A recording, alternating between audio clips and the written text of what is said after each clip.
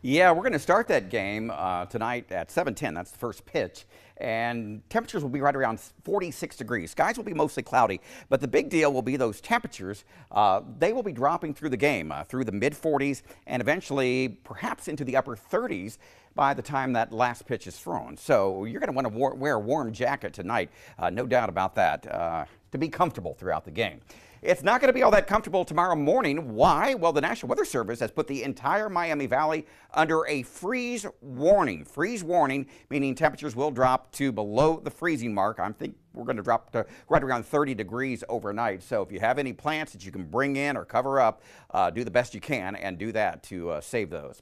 Here's a look at Live Doppler 2 HD. We're dry. We had a couple showers out there early this morning, a couple of breaks in the clouds as well. I've noticed a little bit of blue sky on some of our cameras around the Miami Valley. That area of low pressure that has been parked over the northeastern New England area for the last couple of days, it's finally going to pull off, and it's going to be replaced by this area of high pressure that will build down into our area as we head through certainly the first half of the weekend. I think we see a lot of sunshine as we head through the day tomorrow. And then there is a system out to the west that is going to be dying as it pushes off to the east.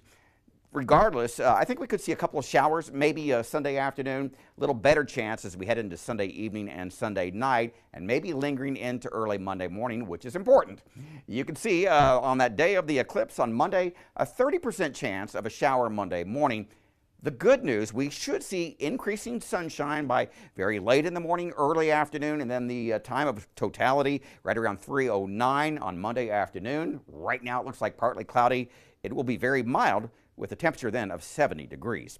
I mentioned the fact that we do have just a couple of breaks in the clouds, but overall mostly cloudy right now. Our camera there at Jeff Schmidt Auto Group in Beaver Creek, we're at 46 right now. It feels more like 41. That's something else you want to take into consideration tonight during the game. Wind chills will be in the 30s throughout. The pressure is rising, that breeze out of the northwest at 12. And you can see everybody right now, temperatures low to mid 40s across the area. Here's Future Track. As we head through the evening hours, skies will be clearing, and by tomorrow morning, we're going to start the day on Saturday with lots of sunshine, just a few clouds as we head through your Saturday afternoon, and then Saturday night. Skies will be mostly clear. I think widespread frost on Sunday morning. Again, another problem for those plants. And then increasing clouds with a very slight chance of a shower as we head through Sunday afternoon, but a better chance as we head into Sunday evening and Sunday night. Tonight dropping down to 30 degrees under those clearing skies. So again, a freeze warning from midnight to 10 a.m. on Saturday. Then tomorrow up to 54, so much warmer on your Saturday with that sun in the morning and some clouds in the afternoon. I talked about that frost, widespread frost Sunday morning, 59 degrees. We've talked about the eclipse day there on Monday, and then we're going to start with daily chances of rain Tuesday, Wednesday, Thursday, probably some storms then.